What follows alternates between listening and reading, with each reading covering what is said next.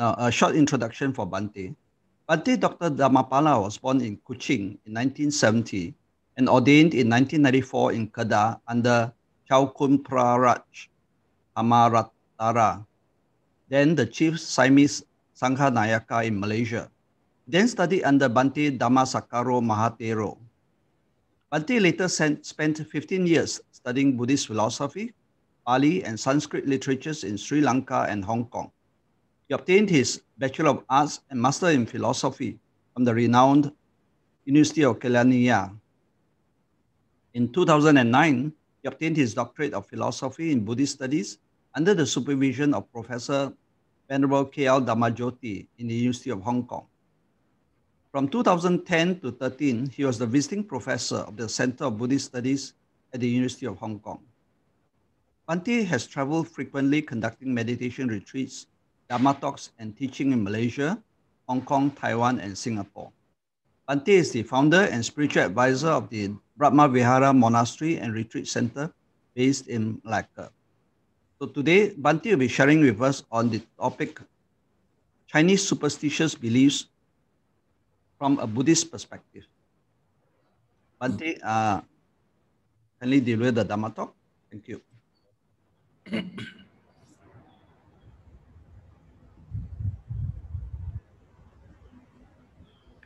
Okay, so before we start, so let us now recite Namo Tassa 3 times, followed by True Refuge and Panchasila. So,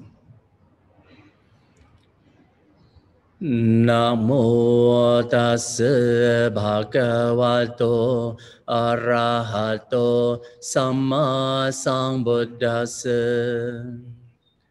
Namo Tassa Bhagavato Arahato Samma Sambuddhassa. Namo Tassa Bhagavato Arahato Samma Sambuddhassa. Buddhang Saranang Gacchami. Dhammang Saranang Gacchami. Sanghang Saranang Gacchami. Dutiyampi Buddhang Saranang Gacchami. Dutiyampi Dhammang Saranang Gacchami. Dutiyampi Sanghang Saranang Gacchami. Tatiyampi Buddhang Saranang Gacchami. Tatiyampi Dhammang Saranang Gacchami. Tatiyampi Sanghang Saranang Gacchami. Panchasila. Panatipata Veramani Sikkhapadang Samadhiyami. Adinadana Veramani Sikkhapadang Samadhiyami. Kame Sumichachara Veramani Sikkhapadang Samadhiyami. Musavada Veramani Sikkhapadang Samadhiyami.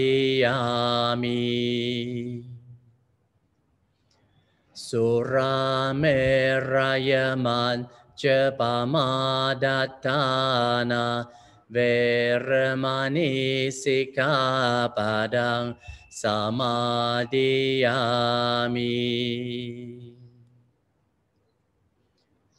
Imani pancha sikkhapadani samadhiyami. Imani pancha sikkhapadani samadhiyami. Imani pancha sikkhapadani samadhiyami. Idang me punyang asavakaya wahang hotu. Idang me silang nibbanas pacayo hotu.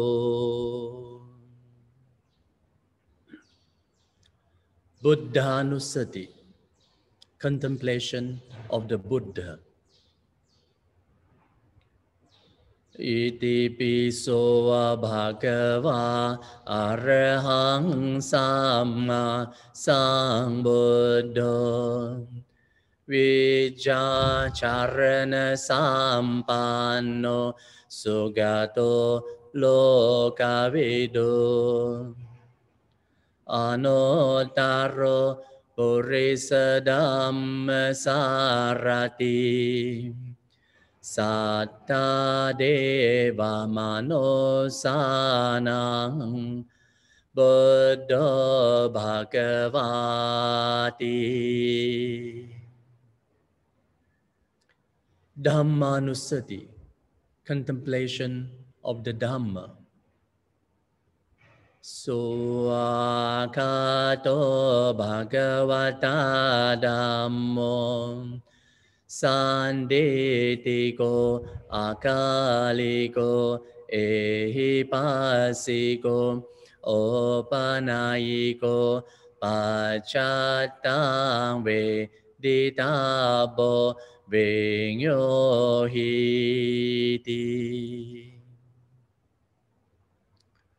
Sanghanusati, contemplation of the Sangha. Supatipanno bhagavato savaka sangho. Ujupatipanno bhagavato savaka sangho.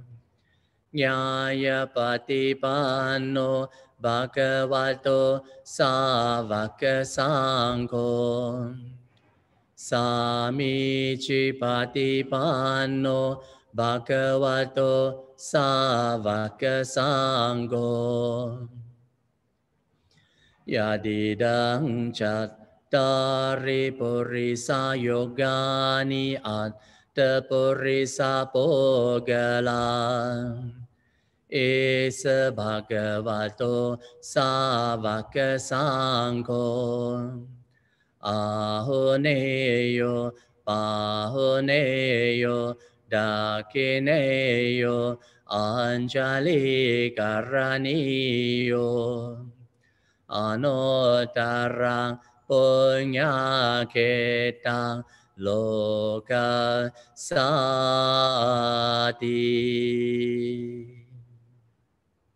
Sadhu,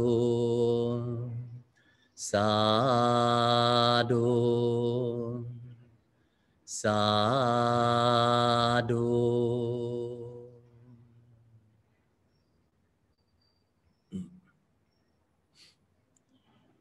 Namo Buddhaya.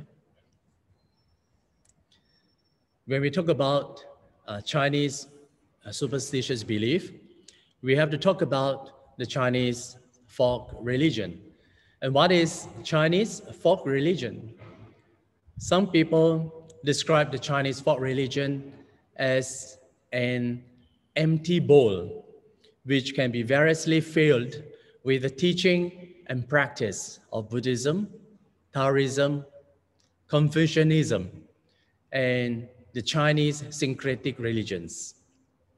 And these include the veneration of forces of nature and ancestors, exorcism of demonic forces, and a belief in spirits and gods. So since in ancient times in China, these Chinese practices had been mixed with Buddhist ideas of karma and rebirth and the Taoist teachings about the hierarchies of gods to form the popular religion Chinese believed, which has lasted in many ways until the present day. We shall look at the following topics related to Chinese belief. And most of the Chinese belief centered around the belief of life after death.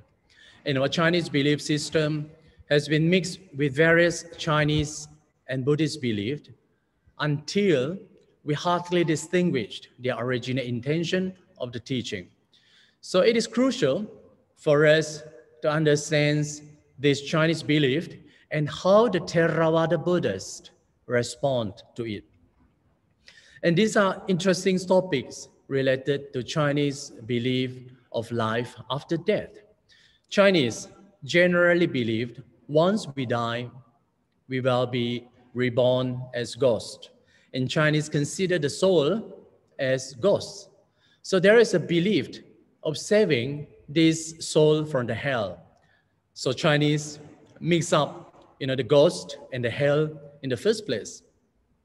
So since we are talking about the ghost, then we should know what is a ghost means in Buddhism. So Chinese believe that when we die, our soul will become the ghost. So Chinese will offer the food to ghosts and in return, asking for protection from the ghost.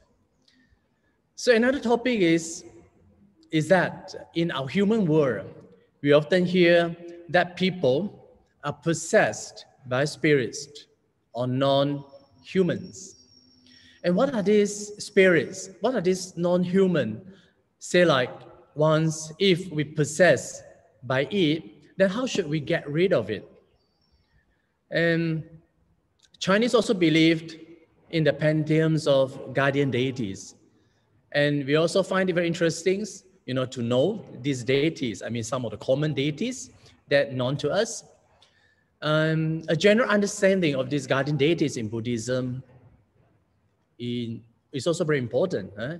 So that in our practice or spiritual path, we don't get mixed up with the Chinese belief and not depending on them for our cultivation of spiritual path. Traditional Chinese believed that the people will become ghosts after death, right? So therefore, when someone dies, there is a ceremony to save the soul of the death from the hell. When I was young, I often heard, from the old people, saying that, people will become ghosts after death. So we have to invite the Taoist masters to come to the death ceremony to conduct the hell-breaking ceremony so that the soul of the dead person can be taken to the heaven. It seems that the heaven is the ultimate place for Chinese.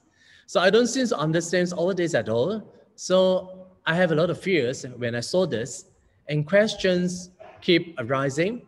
Why should I become ghost after death? And because of this, I turned to Buddhism for an answer. So Buddhism opened my eyes, to see the reality of the world, particularly the cause and effect and the karma. And therefore the fear towards death has gradually disappeared. When I was young, I was asked by many people why I become a monk. And my answer is very simple, because I fear death. Still, many traditional Buddhists are believing that one will become ghost after death. And they don't seem to find secure and safe if they die. So he does not seem to have confidence yet if his relative performs the Theravada ways of funeral. And they ask their relative instead to perform the Taoist way of funeral, because for them, Taoist way has meaning, because full of mystics and very ceremonial. And the things in this way, can take the soul, from the hell to the heaven. So this is one of the reasons why people said we Buddhists are still very superstitious. Of course, Chinese believe a dead soul will reborn as ghosts and will hang around, you see, to seek rebirth. So the times for their hanging around, is said to be 49 days, 45 days. So the morning ceremony will be performed once a week, which lasted for 7 weeks. It means 49 days. So even though the funeral ceremony ends after 49 days, the ceremony continue, for the family for 100 more days. So Chinese people are very clever and very creative and money-minded people. Chinese created the Hell banknote. I believe also they got a Hell credit card as well. So during their stay in the Hell, their ancestor can use the Hell banknote in the bank, right? To purchasing, I believe. So in the ancestors felt bored and their living relative also burned the mahjong. Mahjong, you see? So the ancestors can play the mahjong over there with their friends. Isn't it funny and ridiculous? So exactly, to Buddhists, these are very superstitious beliefs. And therefore the fear towards death has gradually disappeared.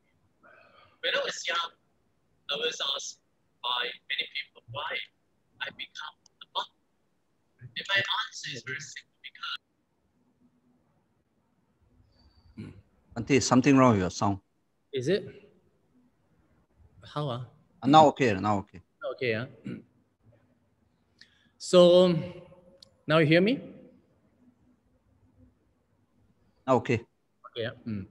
So this is a Chinese belief. When we die, we will reborn as ghosts.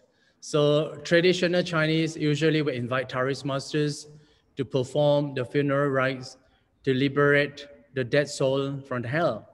So the Chinese mix up the soul and the ghost, you see, and Chinese says that the soul will become the ghost. I think this is quite, has been deeply rooted in the Chinese mind. Like in Hokkien, we say that so this is so deeply rooted. So, of course, Buddhism doesn't deny the reborn as a ghost after death. And the person is not necessarily becoming ghost. So in Buddhism, if a person is reborn as a ghost after death, that is his maturing of unwholesome karmas in the past. So if the departed one has done a lot of bad karma, if they don't repent and change, then when that karma is ripened before death, they will be reborn in hell or animal realms after death.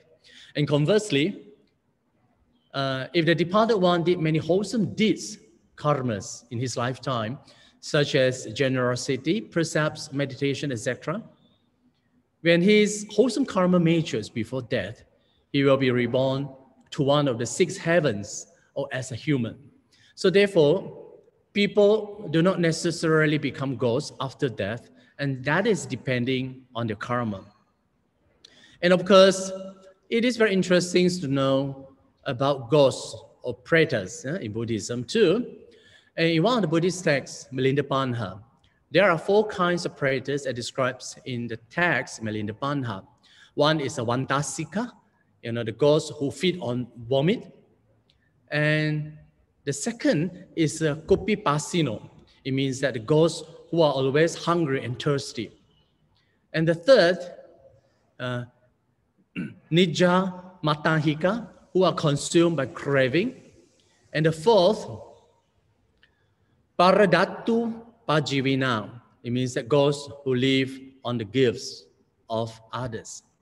And the last one, particularly the Paradatu Pajivina, who live on the gift of others, are able to enjoy the merits transferred to them by the living friends or relative, so that they can pass on, to the better abodes of happiness. So if the departed one did unwholesome karma before death, unfortunately reborn as hungry ghosts or the thirsty ghosts.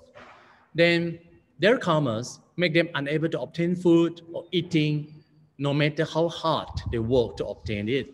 Even the Buddhas could not help them, let alone his family. So however, in the case of ones who reborn as the fourth types of ghosts, the Paradatu, Pajivika Petas, it means that the ghosts who live on the gift of others, he is the luckiest of all the ghosts because only these types of ghosts can enjoy the sacrifice food offered by their relative.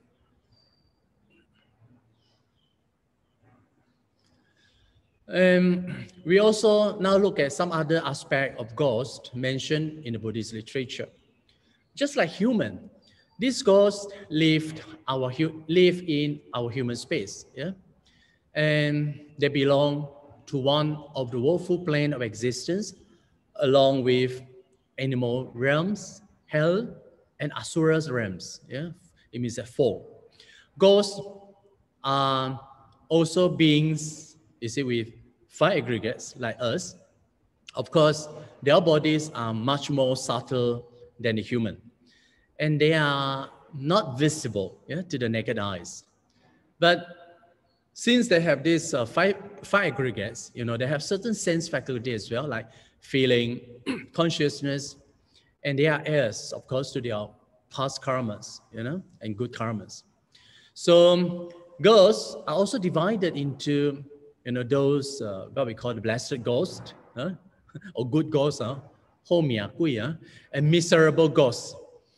And they are born of their respective karma, and some blessed ghosts have certain power and abilities that come inherently when they are born. Just like bird, you know, they can fly, you see, naturally in the skies. That is their ability. Or the fish can swim, you know, in the water. That is also the fish ability.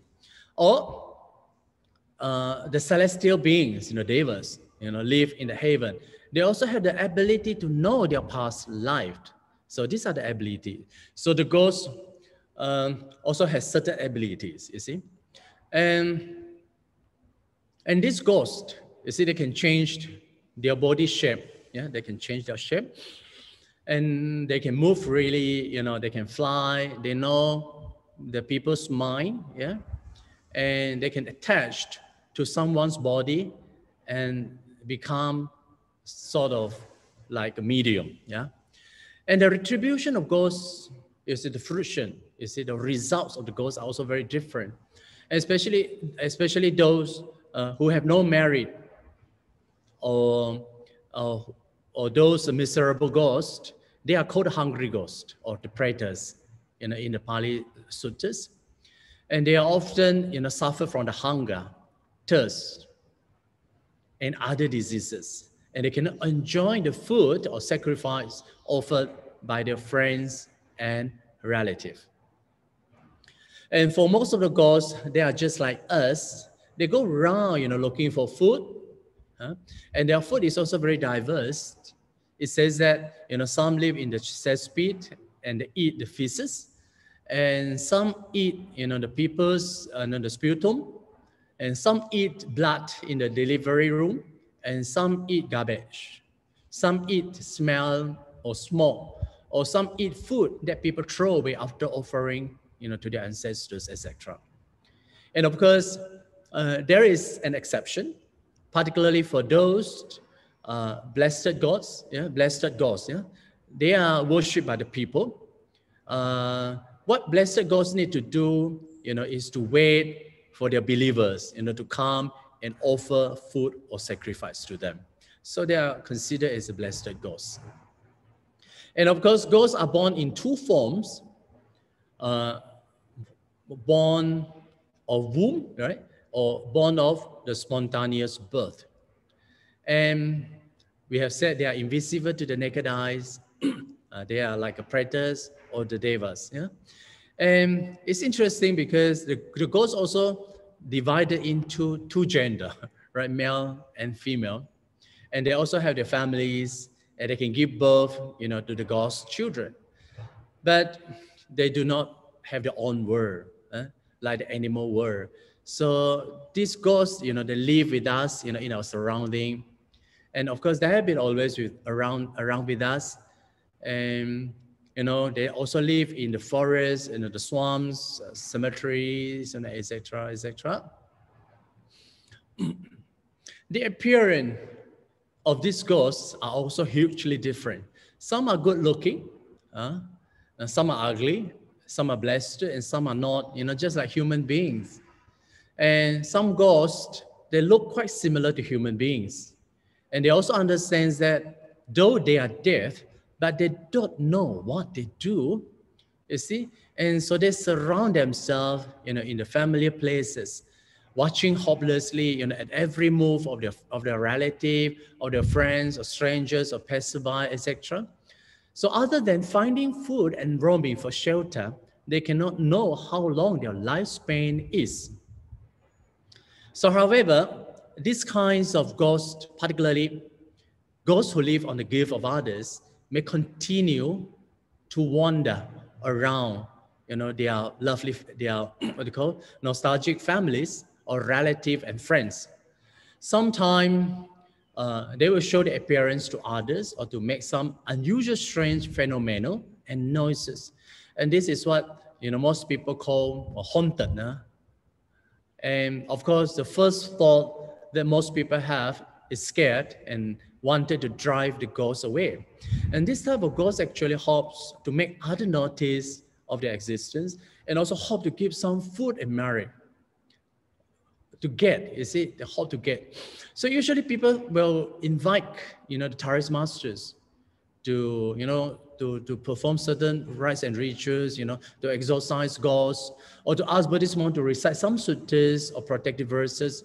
But sometimes it turns out to be chasing them out, making them homeless and becoming wandering ghosts. And in Buddhism, there is a term called amanusa, like manusya, Malay word. Amanusa means that they are non-human beings. And this was referred to many kinds of beings, you see. And beside ghosts, blessed ghosts, miserable ghosts, they also include yaka, asura, or gandhabba, or naga. Of course, we don't have time, to go through these other types of non-being because we focus on the blessed ghosts, yeah.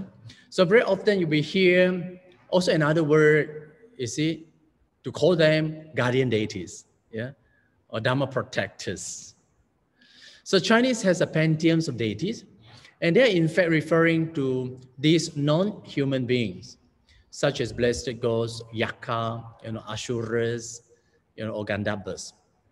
So in Chinese, you find everywhere, every corner, the Chinese Stockholm, that have a certain rituals to invite ghosts or non-human beings to take control of one's body, hoping to get the help, from the psychic power to help themselves, and others, to achieve one's own personal, goal or gains. Yeah. Yes. Different types of blessed ghosts or yaka, asuras, gandhabas, or other pantheons of deities will also be invited for different purposes. To name a few, popular ones, Chinese who are sick usually will ask the Huatuo, it means a Chinese physician, for helps, And of course, those who want to improve their marriage life, and they will look at the god of harmony and union,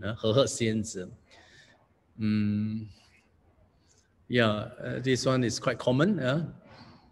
And of course, those who want to exorcise evil or to free a person from spirits, they will look for Guanti or Master Liu Ren. And also you look at another one, it's interesting because we have another one, it's called Hei Bai Wu Chang. These are the two gods of wealth, that they bring wealth from the netherworld. And they got two brothers. The big brother, we call it Tua Yape. It means that they worn in white robes. And the second brothers in the black robes, they call Yape. So this is also quite common to Chinese, and Chinese often pray, in front of their statues and seek for these four numbers or the lottery numbers, but I don't know how many of them really got it, has tried it. So if you want to group them, all these deities, they can be grouped under this, the blessed ghost or some of the lowest deities, yeah. And there are also some other blessed ghosts as well, such as Do ghost, Do god, Do. We call it, Do god. Mm-hmm.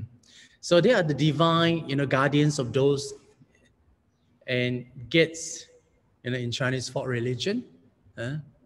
And it says that, this god will protect against the evil influences or to encourage the entrance of the positive energy. And also you'll find the kitchen gods, right? The lord of the soil and the ground. And then you also have another one is called the Datok Gong, you see. So these are quite common, the statues, worship in our Chinese Tokong or in the house.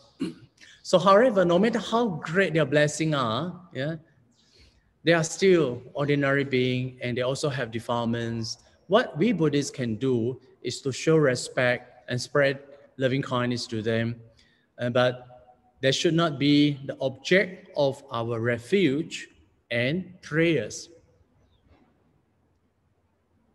So in the suttas, there are often records of non-human beings, amanusa, which actually refer to ghosts or yaksha or asura, that they can be attached to the human bodies. In modern times, we often hear of people being possessed by ghosts, and ghosts are quite close to human and longing for the human life.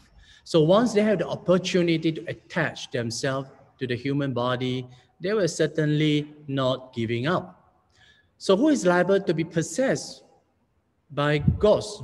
And first of all, we must understand in what circumstances a person is liable to be possessed by ghosts.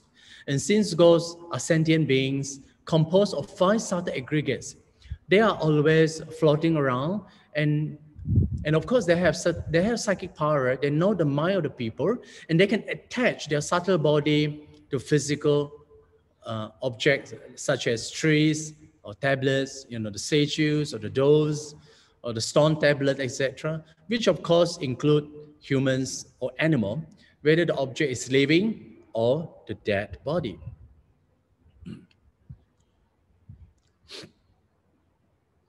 And there's a rituals of inviting ghosts to possess one's body. And it is quite common in Chinese and Hindu communities, and inviting those non-human beings. Definitely it is not from the higher devas. Yeah? And I think because I will say that also because the devas, they not approach the human because of our humans, bad smell. I mean, for the devas, they don't come to us usually. Usually those who come to us are of the very lower devas or the ghosts. Then, of course, the Chinese, they invite this non-human being. It becomes a very, very, very necessary, especially in the Chinese Tokong, for them, to be possessed by this non-human being and perform some of the blessing, for the protection of the force. And when we look at this Indian, recently, last week, I think they have the Thaipusam ceremony. And this is also one of the very grand celebration. And this is also quite, celebrated quite grandly by Hindus in Malaysia. So if you look at this, the Thaipusam, what are the features you can see from the Thaipusam? This is the time for the Hindus, to make what they call the atonement or dedication or thanksgiving to their gods. And the most interesting thing is that the believer are loaded with iron rings. Their tongues, are pierced with the silver needles, and their cheeks are carried with a huge steel bowl bars, and their legs are pierced with numerous fish hook-like metal needles, etc., etc., and with all kind of self-mutilation. And the parade from one Hindu temple to another Hindu temple, praying and offering sacrifice, thereby, expressing their faith in the gods and praying for their blessing. So in the whole process, they don't feel pain and no bleeding and leave no scar afterwards. And they regarded this as a manifestation of the God. So the Hindu worship their God, and this is a form to express their faith, repentant through self-mortification, to the gods, so that their purity, they are talking about the purity, is restored. So this is their belief. And the Chinese also inherited these kinds of beliefs. And what types of peoples are liable to be possessed of non-human beings, right? And I will list 3 types of people easily possessed by non-human, and either directly or indirectly. And the first, we call it people of low fortune, means referring to those whose past unwholesome karmas matured, so that they experience their bad consequences here and now. Yeah, 时运差哈. And the second one, the person who has no dharma, and who has a lot of anger, right? A lot of defilements, desire, and delusion in his mind. And because of his bad karma in the past that has ripened, yet his mind is not, what they call, prepared, right? It's not properly applied. Then again, giving rise to many other unwholesome thoughts. And that bad karmas continue to trigger more bad karmas, right? To this kind of people, we said their karmic frequency is low. Such a vicious karmic circle allowing the non-humans who have a similar karmic frequency associated with him, so that these non-human beings have the opportunity to occupy his body and mind because of the same level of frequency. It's just like tuning the radio frequency so that you got it, right? So this is what we call a person whose karmic frequency is low. And the third, there is also another types of people who are easily possessed by non-human. They often open the door of their heart to non-human beings, such as those medium, and those who claim to be able to communicate with the spirits of the dead, and those who like to practice some magical power. And so as a result, attracting these non-humans of the low frequency coming to attach to their mouth or make his mind lose consciousness and control their body. So these are some of the extraordinary powers possessed by non-human beings. So from the above mentioned different types of goals, you see, and the understanding, so we do not need to worry so much and be scared of ghosts. The Buddha teaches us to practice good, wholesome meditations such as dana, sila, bhavana. In this way, we raise our energy level to the higher level. So if someone is possessed by non-human, such as ghosts, and what we should do is constantly cultivating loving kindness and compassion and share with them, dedicated to them, let them rejoice in our cultivation. So through the teachings of the karma and cause effect, this teaching reminds us, don't do bad, cultivate good, have the virtues of fears and shame in our conducts. And of course, be mindful of our body, speech, and mind. And of course, observe discipline, sila, and participating in good deeds and accumulate wholesome merits and share dedicated with them. And you may say, I'm doing bad thing in this life, So, but there is a cause and effect, right? So you are paid for your past action, okay? Now we look at this Ulambana, because this is also very important festival in the year that, Chinese will, celebrate this, yeah? And of course, when we talk about the Chinese superstitious belief, we cannot talk without the month of Ulambana, right? Or the month of ghosts in Chinese, we call 鬼月. So this is a month that many Chinese peoples are really worried about. So in order to calm down the worried mind, Buddhism, Confucianism Taoism and the false belief, we organize various rites and rituals, sort of like transcending the ancestors, the soul, through organizing, various ceremonies like Waterland, Dhamma assemblies, or, Ulambana festivals, or filial piety festival, or setting up the food sacrifice to the gods, lighting up the lights and other joyful festival.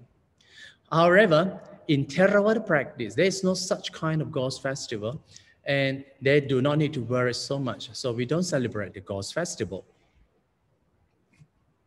So many Chinese believe that the first day of the 7th month of the lunar Chinese calendar is the day the hell gate is open, right? And the ghosts are permitted to roam about the human world in search of food. And the ghosts roaming around the living people during the month-long celebration, and they roam around in search of food and help. So during this 1 month long periods, people will do offering, sacrifice, or bit or small, offering food or the burning, incense, the burning, the paper money, clothing, to their departed ancestors and lonely spirits and the wild ghosts, because they believed the ancestors will return after taking the offering by giving blessing to the family, giving them safety and giving more business. They hope, giving more business or more money to them. So this is what the Chinese believe. So in the Theravada, there is no such belief that the ghosts come up in the 7th month of the lunar calendar. And it was a superstitious belief handed down by our Chinese ancestors.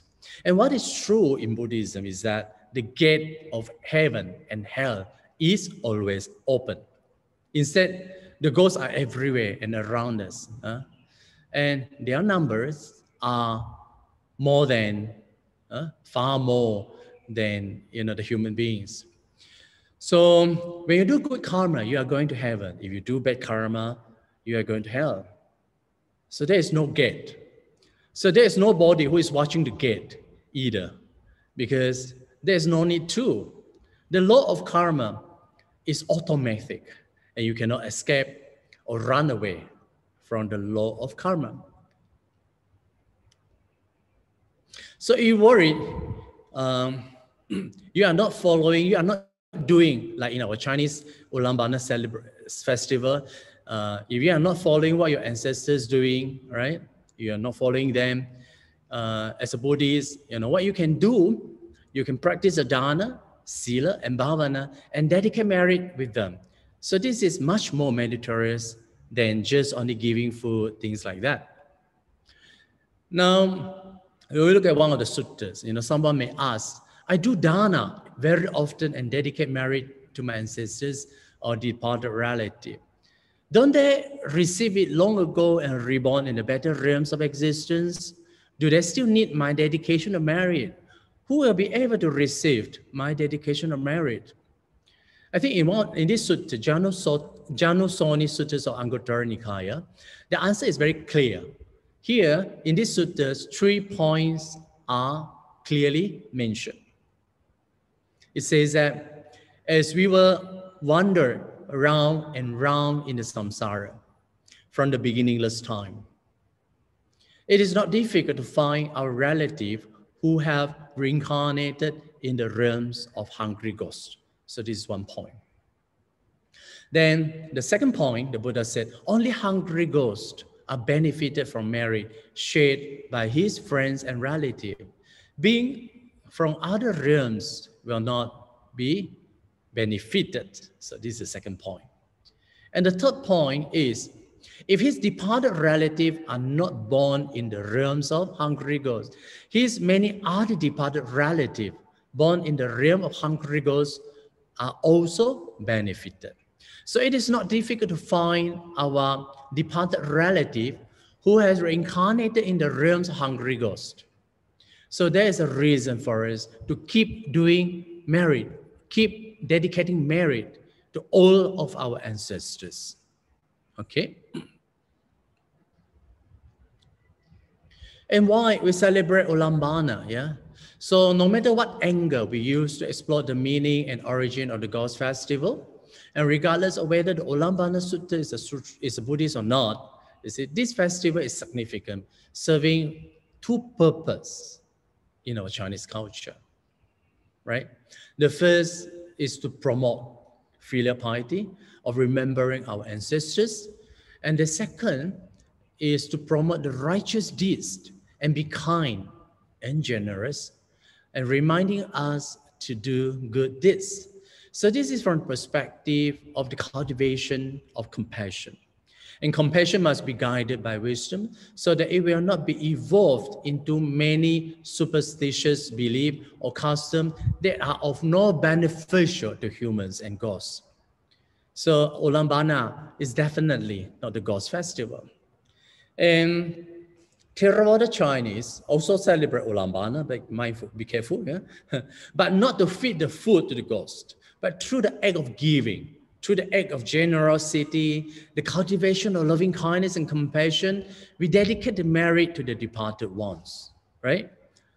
So this is an act of filial piety and the remembrance of our ancestors and to promote the good deeds, within oneself and dedicating the merits with our ancestors wherever they are, right? So you don't need to worry where they were reborn, you see, because when the merit share with them also, that could be of our past ancestors as well.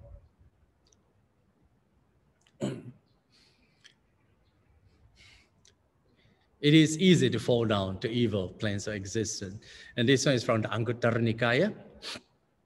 And the Buddha says, it is very easy to fall down to evil planes of existence.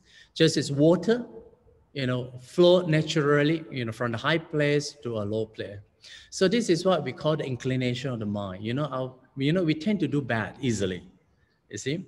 So a person who wishes to rebirth or reborn, to the good planes of existence must be supported, with a good karma. However, if a person wish to be reborn in bad planes of existence, you do not require any effort.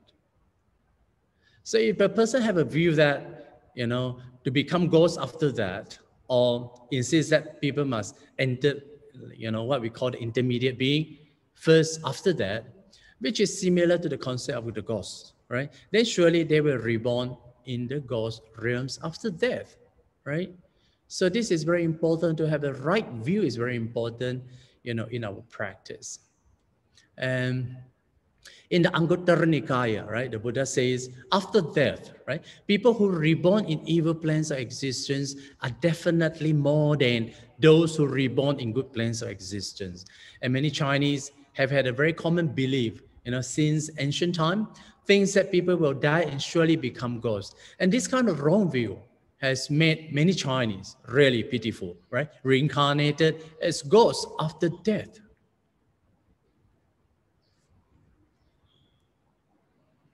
Okay, now we look at the Itta Suttas for Anguttara Nikaya. Chinese religious belief, consists of the pantheons of deities, many deities. These Chinese deities are created, I don't know, or given their significance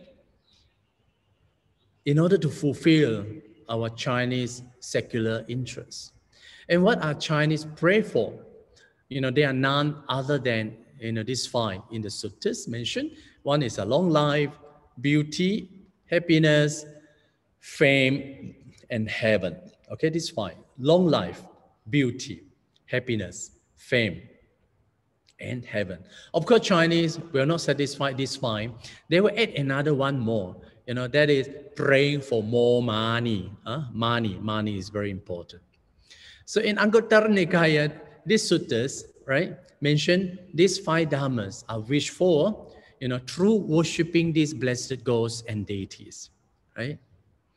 So then, if you can get, this five thing, just by begging, wishing, praying and thinking, then I tell you, no one will lack of this blessing, right? So if you want to get these five dhammas, not just by praying, you must put your effort by practicing generosity, morality, or, cultivation of mind, dana, sila, and bhavana, not through praying, wishing, etc. Yeah. And of course, Chinese are very good at giving, right? They are very good, they support, they sponsors, in return, they ask for this blessing, plus money, right? But they don't seem to understand the practice of morality and the cultivation of the mind. That is the second and the third in Buddhism. So, because Chinese, what they believe is that they want to live an eternal life, continuing enjoying life in life after death. So our traditional Chinese belief is a belief of praying and praying and praying, right? Keep praying. Pray for wealth, pray for success, pray for longevity, pray for reborn in heaven after death. This is why, Chinese got so many deities, each serving different roles that fulfill the needs of an individual. The Buddha says, if any wish can be realized through prayers, then there will not be so many people suffer in the world. So when the Chinese pray for deities, they will bring food as well. The celestial being will not take our worldly food. Remember, celestial being, the God, will not take our worldly food. For them, their food in the celestial world is far more superior, far more subtle, and far more delicate than the food in the human world. So the celestial gods will not touch the food offered by us, by human in the world. More so the celestial beings in the realms of the in the form, right? Rupa Dhatu, they don't even bother the food, right? They don't eat instead. Similarly, there is no need for human to perform any forms of any kind of entertainment. Right? Celestial beings are living in the sphere of form, right? Rupa Dhatu, they just abide by jhana, right? Abide by the bliss of the absorption, by the meditation, the joys that derive through meditation. They abide by those joys, right? So if that is the case, when we offer food, then who is eating that food offered by us? Definitely, they are the blessed ghost mentioned earlier, right? Why gods come down in the midnight, right? So this is a question asked. Why not they come, anytime, right? And Chinese general belief by offering food, to the gods, the god will bless us. Definitely, it is not true that the god will bless us in this way, all right? So first of all, I would say that if we Chinese offer the food to the blessed god, who are these blessed gods? Who are these gods? They are the god belonging of the earth god. Right? Or they are belonging to the lower god. And when you talk about the earth god, they are the god of Chaturmaharajika, right? 31Jan21, the four great king, right? This is the lowest, the god. And of course, under this four great king, Chaturmaharajika devas, they include the Yaka, Gandharvas, or Nagas, who guards, the four quarters of the earth, and they are the Dhamma protectors. They are the protectors, right? Then there is another earth god also living in the, a god higher than the Chaturmaharajika, that is the Tawatimsa Devas, and who live on the peak of the Sumeru, the Mount Sumeru. And it says that the Deva king is a Sakadeva.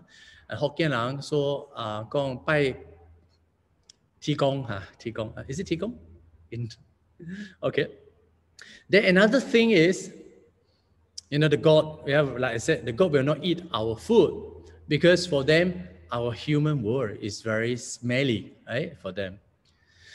That's why in the sutta it says that the god usually come down to see the Buddhas in the midnight because during that time, there are less people and the smell is not too strong, right?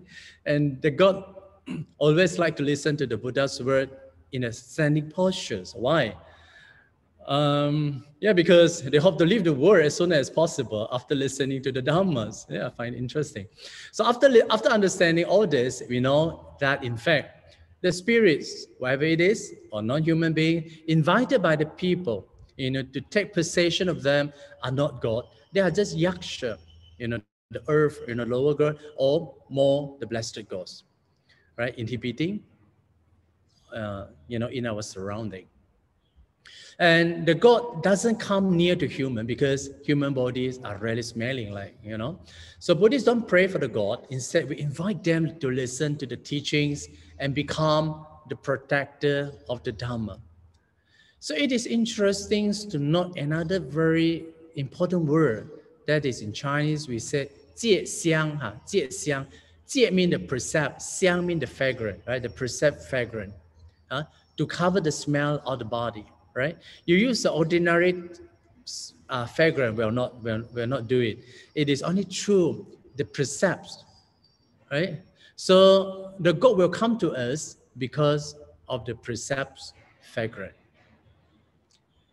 And of course, it is quite clear, those who observe the sila, will be protected by the God in a way, right? And if we look at this Dhammapala 206, it is recorded that the Buddha was critically ill before his death and suffered from the dysentery, right? Stomach diarrhea. The Sakadeva, right, who is the king of the Tawatimsa, took care of the Buddhas and brushed the sole of the Buddha's feet with both palms. Then the Buddha told the Sakadeva, they said, for heaven, the smell of human is as smelly as rotten meat. Live here now. I have many bhikkhus to take care of me. Then the Sakadeva replied to the Buddhas, oh, blessed one, I still can smell your aromatic fragrance, sent outside of 84,000 miles away. Therefore, I come to take care of you. Although the gods regards the world as a cesspool, right, and avoids approaching human, however, it is because the virtue fragrant, the precepts fragrant, cover, the audio, the bad audios, of the human body. So the gods are willing to get close to us and guard the good people who have observed the good morality. So once you know these facts, you don't have to rely on any prayers or wear amulets, right, etc., etc. The morality itself has the mighty power, right? So the protector gods always love to guard the good people, those who observe, the precept. And the good people who lead a holy life not only bring themselves present happiness and true future happiness, but also guarding the benefits and happiness of the world. They are called the messengers of the world. Messengers of the world, because of the existence of these good people. The world is still very vibrant, and there are gods who are willing to guard the world.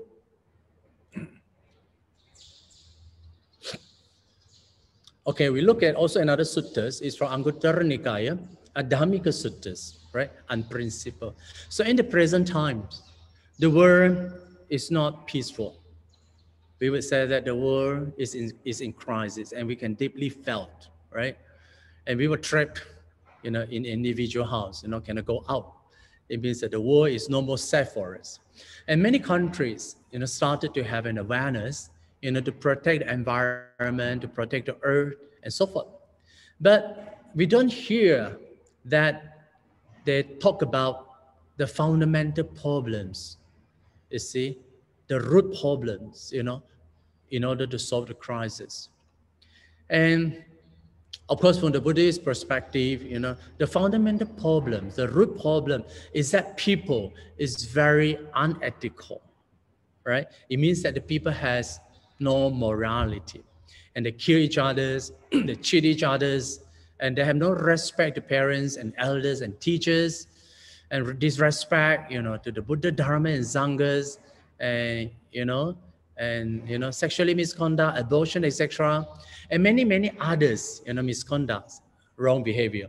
So people's morality is deteriorating day by day, and eventually, this is what we experience now. The world is sick now. So the global pandemic, right, that we face now is just a starting symptoms of the world disappear.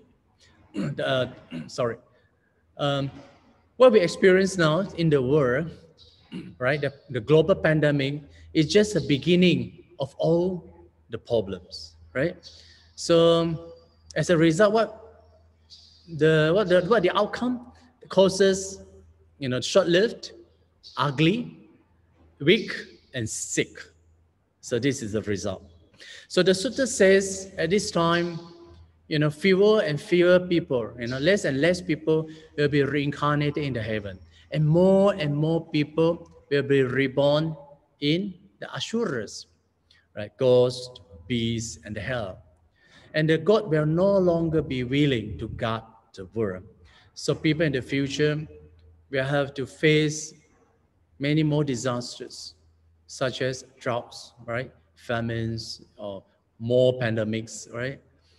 And wars, So at that time, Yaksha will be, it says that at that time, Yaksha will be rampant, eating people.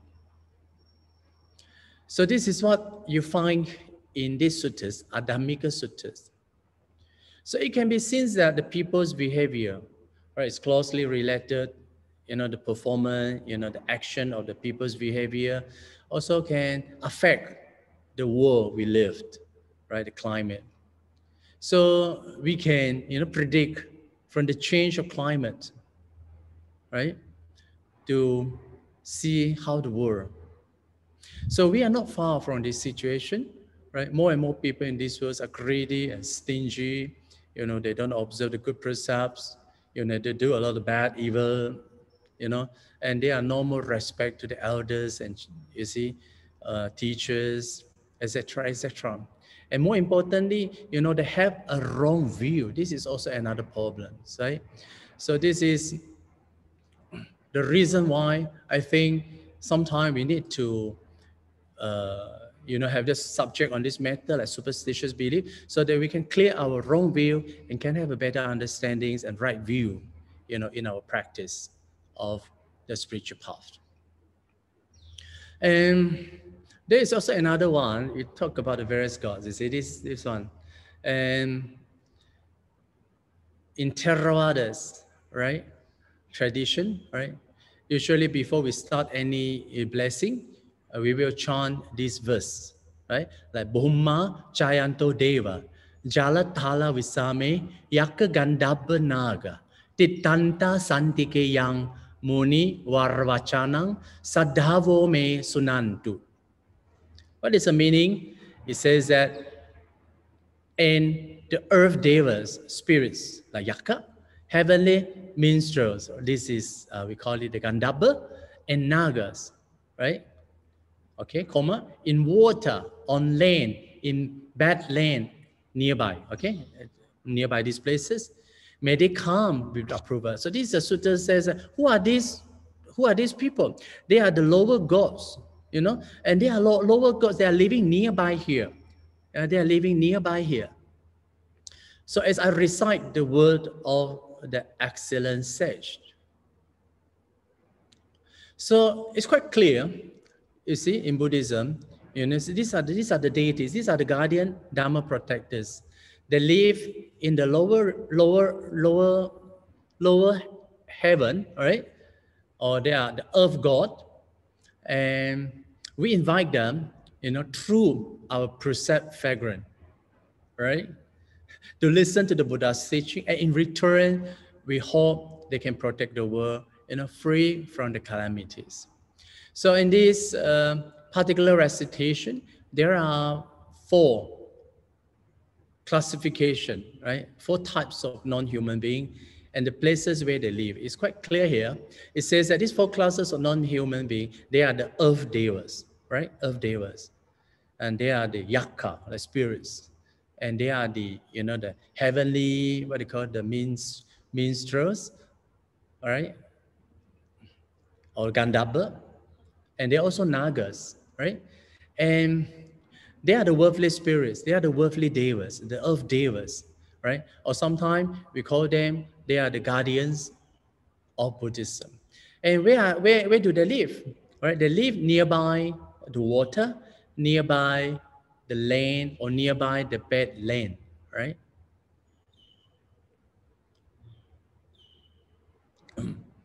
So anyway, I want to make a little remark, right, just now, because when we talk about the word deva, right, or we used to hear the word devas mentioned very often here and there in the suttas. Anyway, I want to clarify, the terms devas. As to the devas, there are two types of devas, right? One is the higher devas, one is the lower devas, right? And the lower devas, we call they are the earth devas.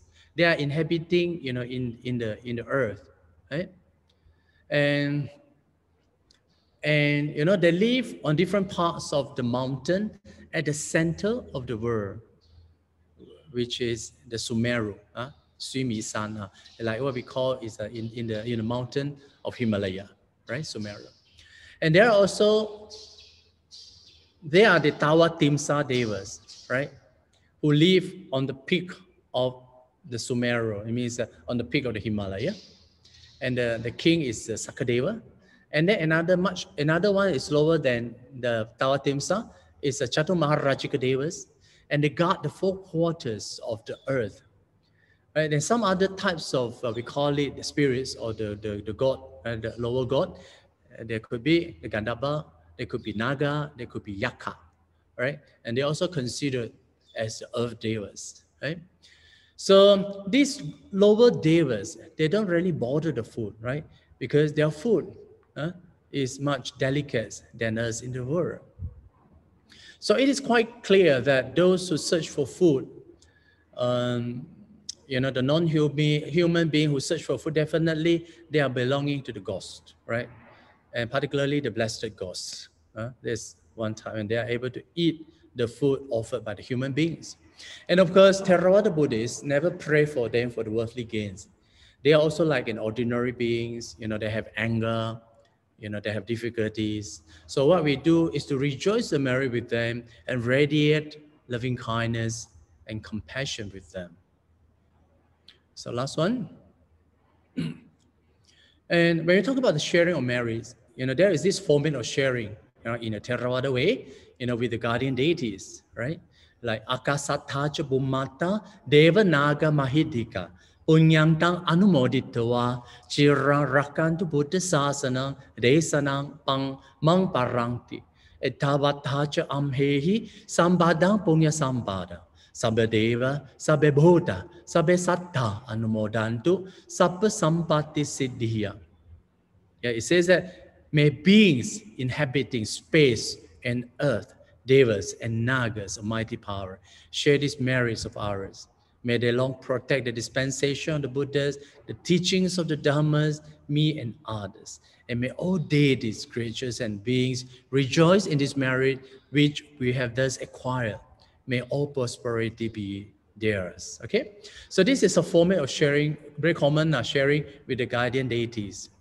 So this sharing of merit also has a story, right? Once, after Emperor, you know, Sakadeva asked the Buddhas called the monks, okay, called other bhikkhus, you know, to share the merits with the gods and the sentient being. And because of this, of the request of the Sakadeva, then from day on, it has become a custom of the Buddha's disciple to invite all these sentient beings, right, including the gods, yeah, to share with them after making, you know, after doing good merit. And a person who always practice good deeds and know how to share these merits with the gods, after doing good karma, the god will protect him, right? And help him and support him with joys. And the places where God often come to rejoice merits also are full of like and auspicious sign. And those low-level gods, right, who are not good and don't understand rejoicing merit, usually avoid such bright, you know, places and don't want to get close to us. So this is the understanding of the guardian Dhamma protectors. Okay, so I leave it to our brothers, Bobby, to take the mic. Okay, sorry. Thank you, Bhante, for the wonderful sharing. Stop sharing. Thank you, Bhante, for the wonderful sharing. I think it's clarified a lot of doubts and also raised a lot of questions. Yeah, good. So to begin with, I'd like to ask a question from Bhante. Wait, if we encounter non-humans, what should we do? I want to remove. How to remove this? Oh, okay. Now, okay. Okay. Now, sorry. Continue. Bhante, if we encounter non-humans, What should we do?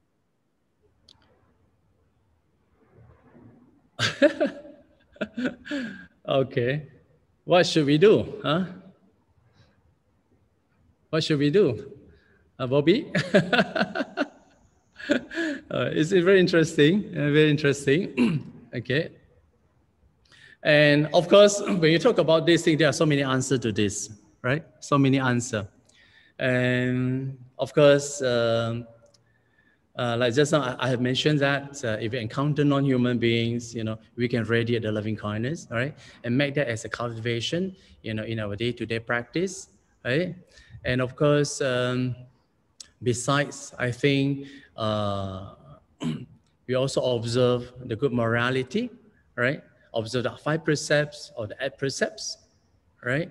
And also, if you encounter any of these non-human beings, I think you can also invite the virtuous monk, to come and do some chanting of protective verses, or rely on the power of the Mahasanghas, reciting in certain suttas. And of course, what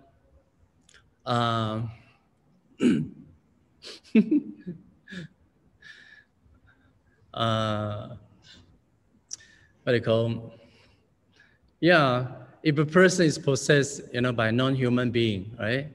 Then just now we said that the spreading of loving kindness, a dedication of merits, there are 2 very important or effective methods, Also try to communicate with that person, right, who was hindered, right?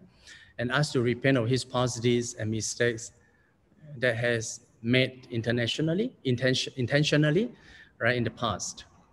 And when we talk about the person who is encountered by the non-human, that is also because due to his past karma, where his karmic frequency is low, and as those of the frequency of the non-human being, that's why they can be easily attacked.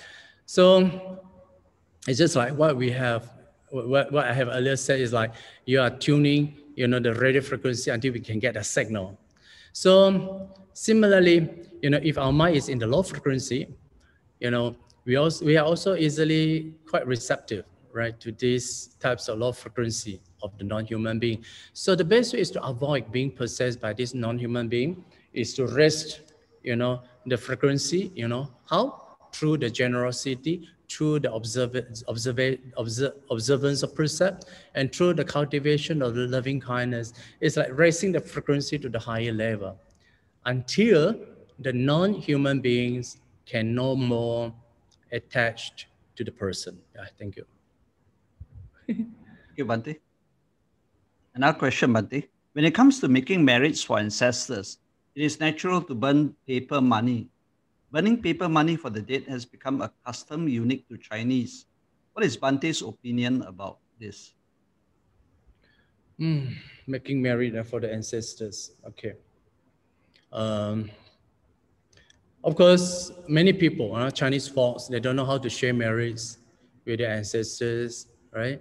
So this is the only choice, for them, to burn the paper money, right, etc. Right? And so then usually how to do it? So in a Theravada tradition, right, to help a loved one who has died, right, we are expecting them, to be reincarnated in the wholesome, heavenly realms instead of being reborn as a ghost. And we should remember that doing meritorious deeds and sharing merits is beneficial and can bring happiness, right? So sharing merits is a very effective way, right?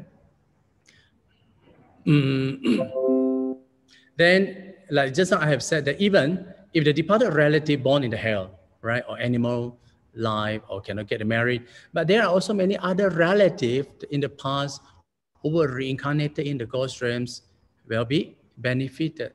So the sharing of merits will never be wasted. So people do not necessarily become ghosts after that. So no need to burn, and you don't expect your ancestor to be reborn in the hell or reborn as a ghost, right?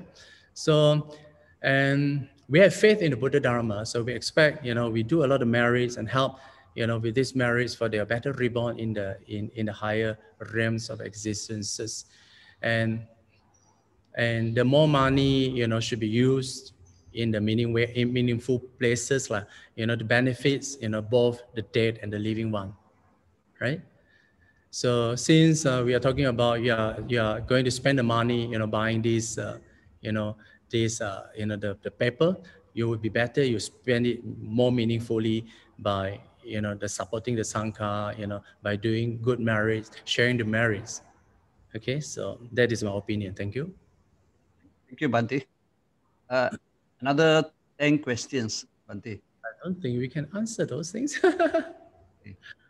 Brother A.L. Chan asked, how do we know our deceased close one will be reborn as not as ghosts? What degree of karma we don't know? I think nobody know. Sorry, can you repeat again? Born where? How do we know our deceased close ones will be reborn not as ghosts? What degree of karma we don't know? Okay.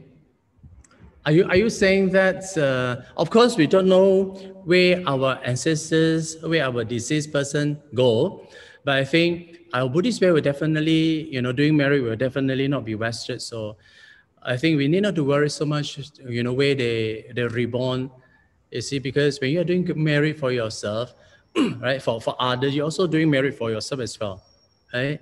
So there's no harm, right? Not wasted. Keep doing merit. For sure, they will reborn in the better planes of existence. Thank you, Bhante. Question from Karen Ong. Bhante, when we die, which realm should we aspire or wish to go? I think depending on karma, isn't it? Depending on karma, if we have faith in the Buddha Dharma Sangha, if we are observing the morality, precepts, and cultivation of mind, you will surely reborn in the higher realms of existence. So that is for sure. So you need not to worry so much. Okay, can have faith in the Buddha Dharma Sanghas. Or also you can, it's like something like when you were about to die, you prepare yourself, right, to go to the better planes of existence. Prepare yourself. Okay, don't think of going to the bad planes of existence. And that helps you. Okay, I think if you want to talk about that, I think that will be another big topic on the karma. All right. Next question from Jenny Leong. For people who are not so normal, that is mentally challenged, and are possessed by ghosts, what can such people do since they can't help themselves very much? How can others help them? I think someone who sort of like possessed, if he is mentally not fixed, I think better to see the mental doctors, better. Okay, so yeah. Next question from Denning Wilberforce. In Thailand, many people wear Buddhist amulets for protection, wealth, etc. They believe that these amulets are effective. Would appreciate very much for comments on this matter. Sadhu, sadhu, sadhu. I think just I have mentioned, you see, the most effective, definitely, not from this amulet, but it's from the observation of your morality, your doing of dharma and your cultivation of mind. These are much more effective than wearing the amulet, right? And of course, this amulet practice is practiced among the Thai Buddhist community, not by other Sri Lankan or by Burmese, Indian community. So this is a very, localized, types of the practice. So if you ask me, is the amulet powerful or not? I think that one is up to individual. But to my understanding, we don't need to get the protection from the amulet, but it's from the the practice, it's from the precepts that we observe. Thank you. Next question from William Ng. How do we differentiate between Petas and Asuras? Are they from a different realm? You see, of course, you have the place called the Pretas, okay, under this sixth realm. And you also have the Ashura, in Theravada, Ashura is also one of the, what they call, the woeful state of existence. Of course, there are differences, you see. Because when you talk about the Asuras, you find also Asuras in the in the lower realms, in the lower realm, and you also find asuras in the higher realms, like in the devas. You see, so you find, our Buddhist sutta, we also find a lot of asuras. They are the Dharma protectors, right? They are Dharma protectors. So like one of the king, so this asura can live anywhere because they have no specific place. Just like, just like the ghost, they have no specific place. So they can move around, the heaven, they can move around the earth. I think, want to know about this yakshas, I think that need another huge topic to talk about it, together with the Gandhapa, together with the Nagas, you see, because they are a huge topic for this. But I think one thing can tell you, there are differences, right? There are differences, and of course, for those yaksha who live in the heaven, they are much more, what they call, their merit is much more meritorious, right? And for those who live in the lower realms, they don't acquire much merit. And yeah, I think we stop here. Thank you, Bhante. We'll arrange another talk on that topic. Okay. Question from Crystal Lai. Bhante, although you mentioned that we need not worry about where our departed has been reborn, I still want to forward this doubtful question, which has persisted in my mind. My mother passed away at age 100, and she has led a good life with 4 generations. She has not done anything bad in this lifetime. Does this mean that she will have a good rebirth, or will she be blessed with Nibbana? Yeah. Okay. Of course, nobody can assure, right? But what we believe is, if you do good karma, you will for sure, take rebirth in a good plans of existences. Okay. So no need to worry so much. I think we have so much faith in the Buddha Dharma Sanghas, right? So the rebirth is very much depending. Say like if he has not done any, the meritorious action in the past, but in his immediate, what they call the death, proximate death, if he is doing good deeds, listen to the Buddha's teaching and have his mind, properly, cultivated in the loving kindness, so with all these good merits, surely will take him to a better existences. Okay, so need not to worry so much, right? So we have faith in the Buddha Dharma Sangha. We can do that. Thank you, Bhante. Next question from Brother Hai Eng. What about guardian angels? Are they earthbound devas, nagas, or yakas that protect us? Do we need to have karmic affinity with them before they can help us? To what extent can they help us from harm? Okay, like I have said towards the end, it's your 戒相啦, it's your precept vagrant, it's your observation of morality. Okay, because when you observe the good morality, you see, you are emitting, the fragrance of the sila. So all these devas, will come and protect you. Okay, so observation of sila is very important. Related question from Brother A.L. Chan. What does Gandhabas and Nagas do? How is it classified with yakas? Okay. All these 3 are harmful to human beings? Okay, yeah, these are a very huge topic, but I hope I can give that topic in another lesson. But I think one thing is, they are not harmful to human beings because they're scared of human beings. Okay, they will run away from human beings because of the foulness of the human beings. Okay, but okay, so we leave it to another topic. Okay, another lecture. Thank you, Bhante. Question from Felicia Tai. Bhante, what is a Theravada funeral like? Oh, it's very simple. It's very simple. Of course, like in Sri Lanka, when I was there in Sri Lanka, you see, the funeral is very simple. You see, they will recite like Anicca Vata Sankhara, Upada Vaya Dhammino, Bhajitva Nirujanti Tesa Upasamo Sukho. Such a very short verses covered everything. Because the Theravada way which says, you die with your karma. You see, you die with your karma accumulated in the past. All right. So realizing the impermanence, okay, of the nature, you will attain the state of highest happiness, right? So of course, in the Theravada, we try to do it as simple as possible.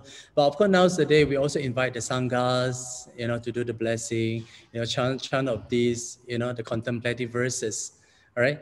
I think more important is to give give to their living relative a kind of, what do you call, condolences, right?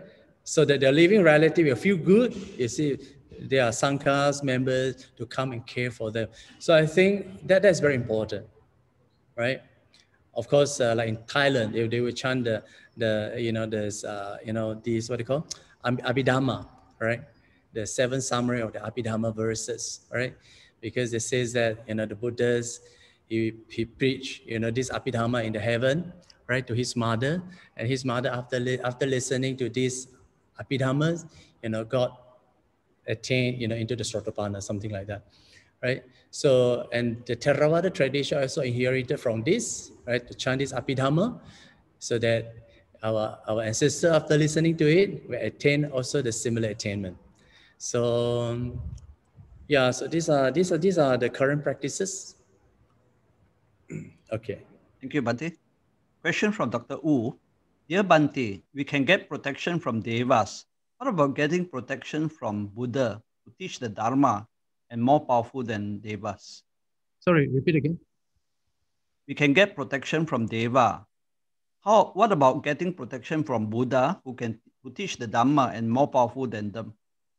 Oh, of course, if we follow the Buddha's instruction, observing these dana, sila, bhavana, or observing the higher, like sila, samadhi, and panya, you are protected. Not only protected, you are leading straight to the nibbana. Okay. Yeah. So the best thing is to observe the sila, samadhi, and panya for the ultimate realization of nibbana. That is the most secure. Last 2 questions. Dear Bhante, also from Dr. Wu, request from Sakadeva asking for transferring of merits is in which sutta? Let me check, okay? Let me check, because these are quite common. Let me check for you. Okay, thank you, Bhante. Question from Sister Bot Lim. Bhante, there was once I attended a wake with friends who came together with me in my car, and they requested that they stop by a coffee shop to have a drink first, so that whatever spirits won't follow them home before proceeding back home. Out of compassion and to preserve harmony, I relented, even though I felt that their belief is superstitious. Bhante, kindly advise and share your thoughts on one's response if one were to face with above situation again. Thank you, Bhante. It's okay. You can drink many things. These are, you can go to the tea shop, you can go any other place.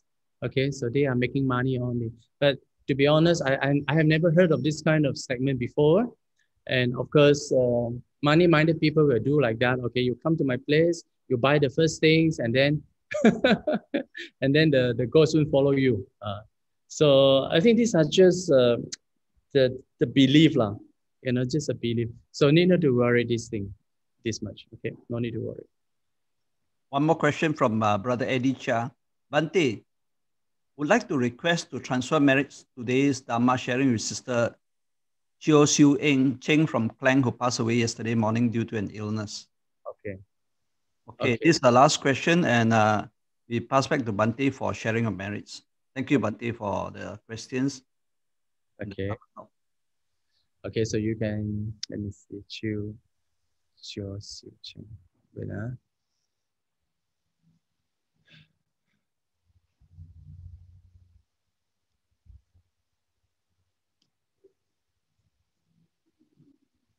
Wait, I don't know how to share.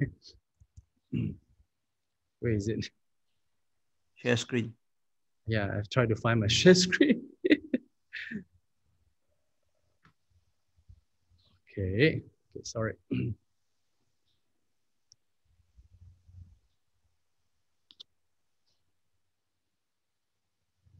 Okay, can you see it? Can you see? Can see. Okay, yeah. Okay, so now like I share the merits also. Just now, Also, you can think of you recite his name, okay, over there. And then we also can think of sharing these merits to all of our ancestors, right? They can share the merits and rejoice with these merits. And okay. Akasatta cha bummata devanaga mahidika punyang tang anumoditva chirang rakantu buddha sasanang chirang rakantu desanang chirang rakantu mang parangti Etavata cha amhi sampadang punya sampadang sabbe deva sabbe buddha sabbe sata anumodantu sabba pati siddhya. Okay, patidana, transference merits to our departed relative. Idang menyati nang hotu sukita ontu nyatayo. Idang menyati nang hotu sukita ontu nyatayo. Idang menyati nang hotu sukita ontu nyatayo. Patthana, aspiration. Imina punya kamena mame bala samagamo sata samagamo hotu yavanik patiya kayena vacha chittena pamadena maya kata Acayang gamame bante buripanya tatagata kayena vacha chittena pamadena maya kata acayang gamame dhamma sanditika akalika Kayena vacha chittena pamadena maya kata acayang kamame sangha supatipana anuttara sadhu sadhu sadhu